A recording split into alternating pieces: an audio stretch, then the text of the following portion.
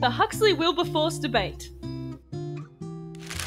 The Huxley-Wilberforce debate was a series of lectures about the scientific evidence for evolution and whether these ideas could coexist with a literal version of the Bible. It took place at the Oxford University Museum on June 30th, 1860.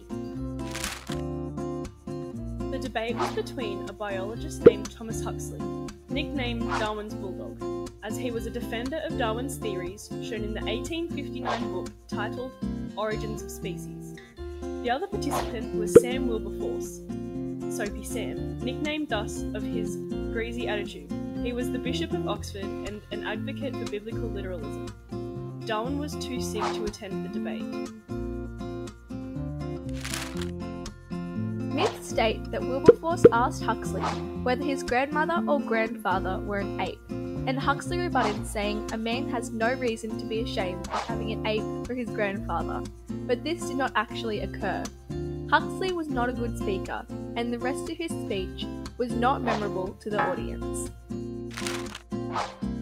Wilberforce stated in the argument that rock pigeons were what rock pigeons had always been, which meant he didn't believe in evolution. Neither man won the debate, though some would say Huxley won on substance, if not presentation. The Huxley-Wilberforce debate was discussed by the public. This led to further experiments.